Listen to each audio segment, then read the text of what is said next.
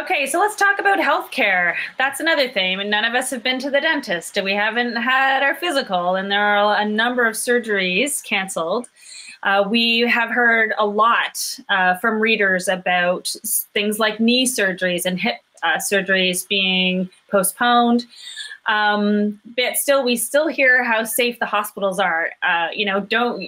Doctors are warning us, if we have appendicitis, for example, or if we think we have a health issue, we need to go to the emergency room because it's safe there. So many of our readers want to know, how come if it's so safe, why can't we have our hip surgeries or our knee surgeries? So safety is a question of benefits and risk, and everything in life has risks, and everything in life, well, most things in life have benefit as well. And so when we talk about the hospital being a safe place, what we mean is the hospital is the safest place to be if you're sick. The hospital is the safest place to be if you have an emergency. And that's because the risk of not treating it is much higher than the risk of being in the hospital. Your doctor's visits are going to look different as we go forward. There's a lot of extra precautions that are being put into place to accommodate that physical distancing and to employ more vigorous cleaning and better infection control and prevention. So the doctor's not going to be able to see as many appointments in any given day. We're still doing a lot of virtual care here in Toronto, and I think that'll continue for a while yet, which allows us to triage and treat a lot of problems without seeing people in office. But that being said, you're right. There is a large backlog of surgeries and other procedures that can't be done virtually. And unfortunately for the people waiting, we do have to focus on the urgent cases and during these earlier stages of the pandemic. And it's going to take us time to get through this backlog. And it's a real concern, and it's not something physicians or the government is unaware of, but it is where we're at right now. We unfortunately can't do purely elective surgeries at the same rate that we were doing them earlier. Or rather, let me phrase that, you can't do purely non-emergent surgeries, because I don't think there's any such thing as an elective surgery. The person waiting for their hip would beg to differ about those wordings. Mm-hmm. But it's a question of risk and benefit, and it's the question of moving forward with the greatest safety to everyone. So we should be still going to see doctors, even if it's a non-emergency, but we continue as normal, we get our vaccinations. If we have a funny looking mole, we get that checked. It's not like healthcare has stopped. Absolutely. So your doctor's office have stayed open. Healthcare never stopped. Healthcare never closes. That's one of the things that we just don't do. I would suggest that people contact their individual doctor's offices before going in to find out what they need to do and what protocols are in place at that physician's offices. Processes and procedures will vary by office. A lot of things can be done socially distanced. So I know dermatologists who are seeing those questionable moles without having people into their offices. And if we can do that, that's certainly safer. As for vaccines, absolutely get your vaccine. In fact, if I can make a plug for making sure even more people get their influenza vaccine this year, it's going to be critical. You do not want to have a massive flu wave and a second wave of COVID at the same time. Absolutely. So let's talk about safety. If you know someone who's had COVID, that's also been a really, really hot topic. So if you know someone who's had COVID, they've had the negative test, they seem to be feeling okay. Is it okay to hang out with that person? Are they part of your pandemic? Are they part of your pandemic social circle? Okay, let's say yes, they are, and then maybe they're not. All right, so my answer, and I'll let Nazeem take a stab.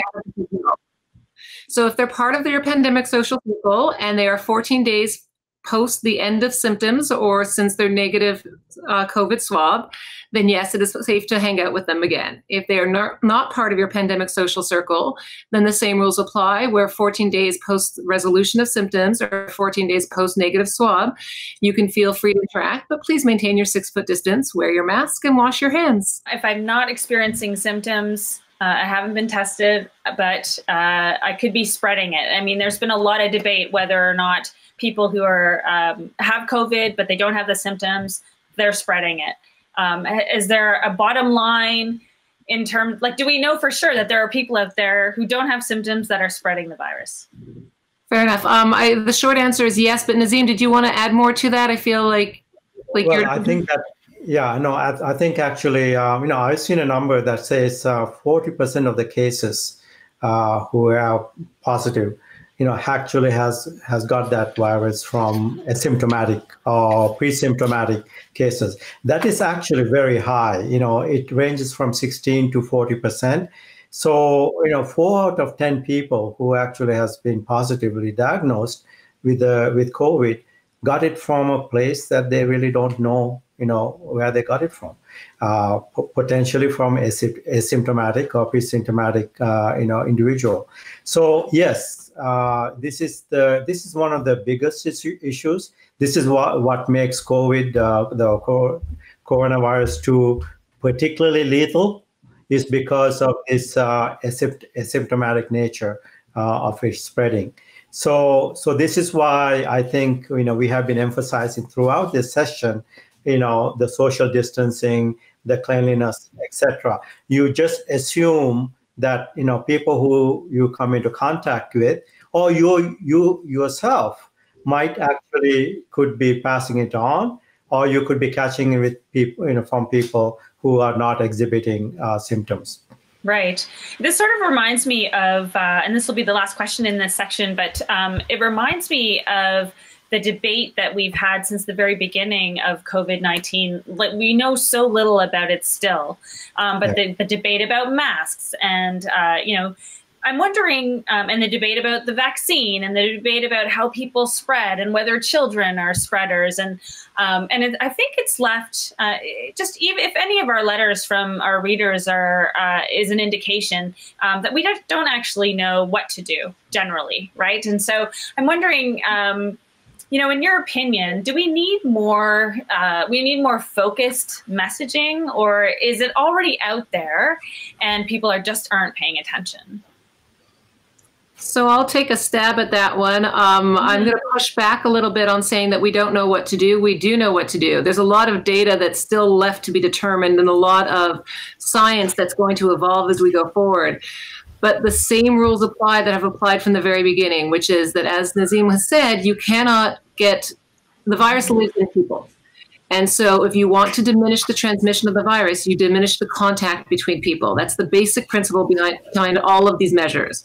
And so we don't do things that are unnecessary, that expose ourselves or other people to risk or to each other. We keep our distance when we are around other people. We try and maintain that 6 feet longer. If you're doing something that's physically active or singing in a choir, you want to be further away. You wear your mask when you're not sure that you're going to be able to maintain that 6 foot distance. You wash your hands regularly, and you don't touch your face. And when we do this, we make a serious dent in how the virus transmits and how it spreads. Will more information keep coming to us? Absolutely.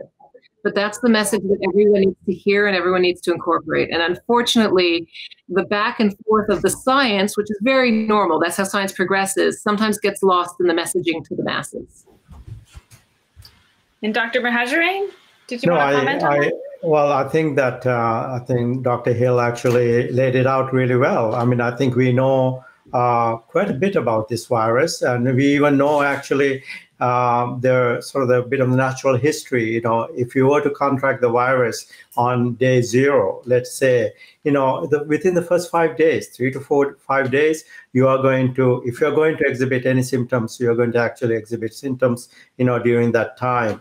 And then you are going to continue to be infectious, contagious, and then it's come to a resolution somewhere between 7 days to 21 days. Mm-hmm. So I think we know quite a bit about, this kind of a natural history of, keeping the virus.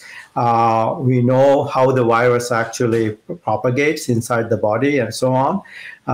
So I think we know, but the thing is, the thing that is confusing, I think, is that people lose the sight of some basic messages, so it is about what Dr. Hill said. It is about distancing. It's about wearing masks when you cannot distance. It's about hand hygiene, and not touching your face, etc. And not fearing the virus.